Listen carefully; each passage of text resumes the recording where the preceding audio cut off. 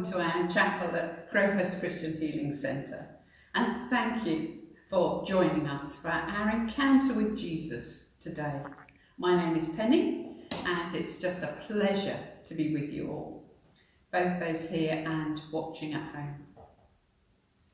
As we come into the Lord's presence, we can say, "This is the day that the Lord has made. We will rejoice and be glad in it." And so let's pray. Lord, we thank you that you welcome us into your presence. You say, "Come, my children, come." And we come and we thank you, we worship you, we want to tell you we love you. And we pray that in Holy Spirit power you will move among us today. Open your word, touch us with your breath. May we know your love enfolding us during this time. And we give you all our love, Lord. In Jesus' name, amen. Amen. Well, 2 weeks ago, I spoke about Simon Peter's risk of faith when he stepped out on the water to be with Jesus. We saw that when he took his eyes off Jesus, he began to sink. However, Jesus was close by and he rescued Peter. And it was through that the disciples recognised Jesus as truly being the Son of God. Well, today we're going to look at a woman who took a risk of faith. Maybe you haven't thought of the woman with the issue of blood before in this way. But we will see how she too was rescued from her sickness and was made completely well and whole. The story's in 3 of the Gospels, in Matthew, Mark and Luke. But I'm going to read from Luke 5, 25 to 34, from the Message version. And it's entitled, "A Risk of Faith." A woman who has suffered a condition of hemorrhaging for 12 years, a long succession of physicians had treated her badly, taking all her money and leaving her worse off than before. She'd heard about Jesus, and she slipped in from behind and touched his robe. And she was thinking to herself, if I can put a finger on his robe, I can get well. And the moment she did it, the flow of blood dried up. She could feel the change and knew her plague was over and done with. At the same moment, Jesus felt energy discharging from him. He turned round to the crowd and asked, "Who touched my robe?" His disciples thought, "What are you talking about? With this crowd pushing and jostling you, you're asking, 'Who touched me?' Dozens have touched you." He went on, looking around to see who had done it. And the woman, knowing what had happened, knowing she was the one, stepped up in fear and trembling and knelt before him. She gave him her whole story. And Jesus said to her, "Daughter, you took a risk of faith, and now you're healed and whole. Live well, live blessed, be healed of your plague."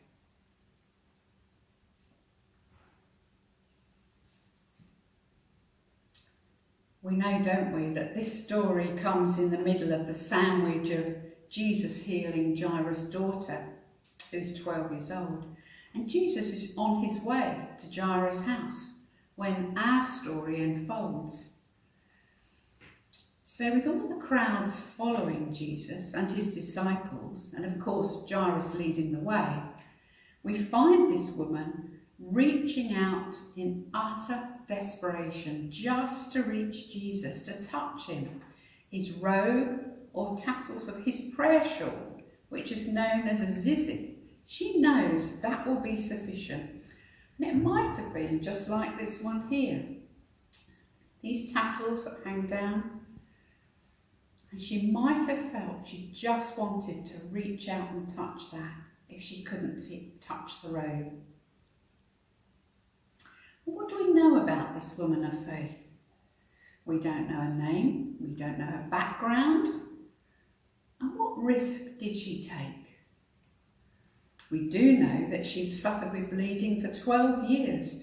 This caused her, as well as the pain and discomfort, to be considered ceremonially unclean until 7 days after the bleeding had stopped.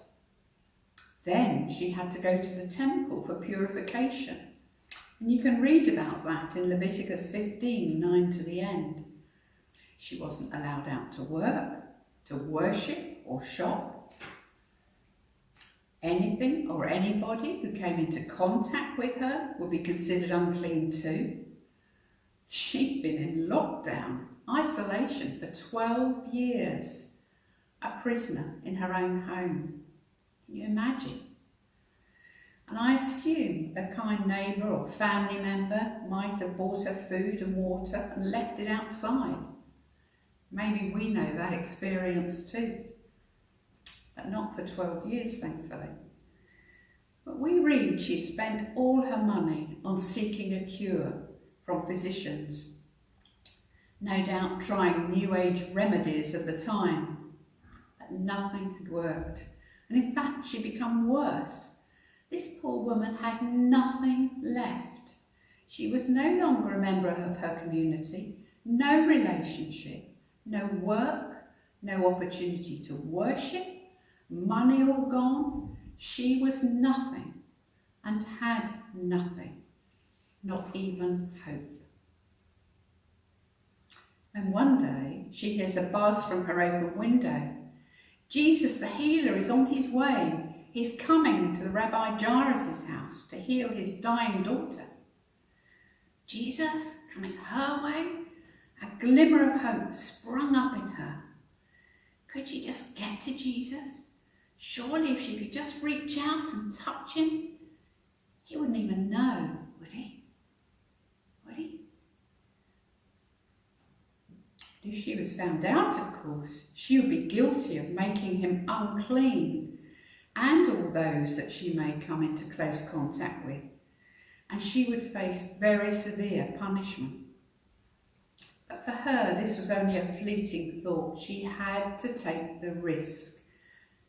In desperation, this was her only hope.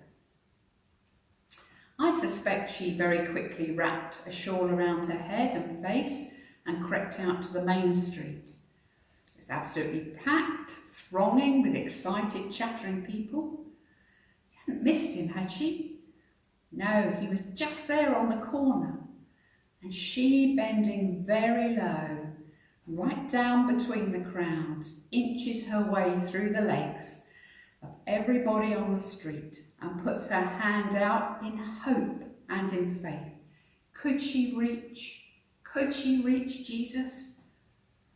And as her fingers brush the tassels, she knows instantly the bleeding has stopped. She just wants to melt into the crowd at this point and disappear. But no, Jesus stopped. Everything, everyone stops for that moment. Jesus is asking who touched him. Of course, he's being jostled by the crowds, many touching him. But Jesus knew the power of God had gone out of him. He knew a person had been cured. But Jesus doesn't leave it there. No, he wants to do even more for her. And she eventually speaks out, trembling in fear. She moves forward and, kneeling, tells her story in front of everyone.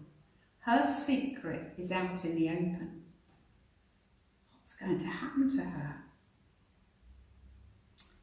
Jesus speaks to the woman and calls her daughter, an affectionate family term. Now she is someone again. She's special. She's a daughter of the kingdom. Jesus doesn't call anyone else that. in any of the Gospels. He says to her, "You took a risk of faith, and now you're healed and whole, not just cured. Live well, live blessed, be healed." Wow, now she can work. She can become a member of her community again. She can attend worship, be in relationship once more, and be a daughter. How amazing! In this moment, the woman's faith in Jesus transforms her life.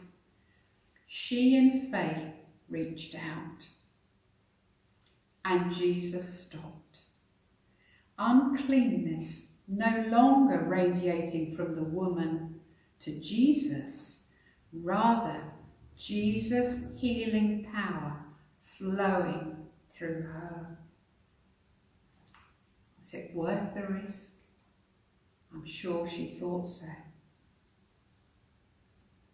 So let us pause there. And Stephen will play quietly for us the song, "Open Our Eyes, Lord. We want to see Jesus, to reach out and touch him, to say that we love him." And let us make that our prayer now. And indeed, maybe Jesus wants to do something more for us. Maybe he wants to stop and speak to you, speak to me. Daughter, son, are we ready to reach out to him? Thank you, Stephen.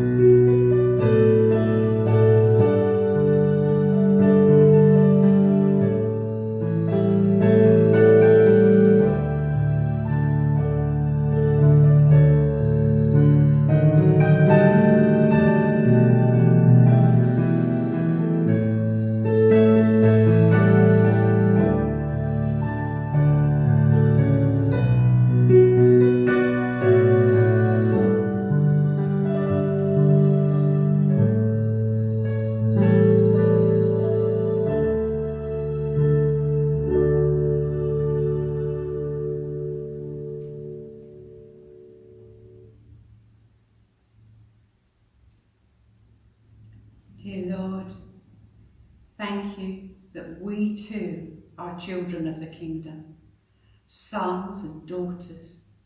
We too are special, so much so you stopped and stooped to this earth for us because of your immense love for us. And we reach out to you now.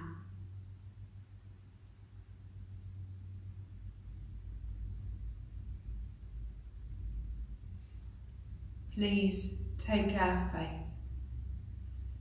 Maybe it's the size of a mustard seed, and grow it on to become the people you want us to be, that we too may be healed and made whole, set free, transformed, our lives changed. In Jesus' precious name, amen. And we pray the Lord's Prayer together. We say, Our Father, who art in heaven, hallowed be thy name. Thy kingdom come, thy will be done, on earth as it is in heaven. Give us this day our daily bread, and forgive us our trespasses, as we forgive those that trespass against us. Lord, in Jesus' name, we give you the power, the glory, the honour, Lord. Thank you. Amen. And as we come to close, we pray here that all those at home today may know the blessing of Jesus, his healing, being made whole, his transformation. In his precious name we ask it. Amen.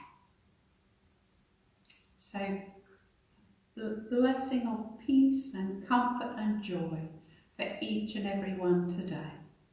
And thank you for being with us. Amen.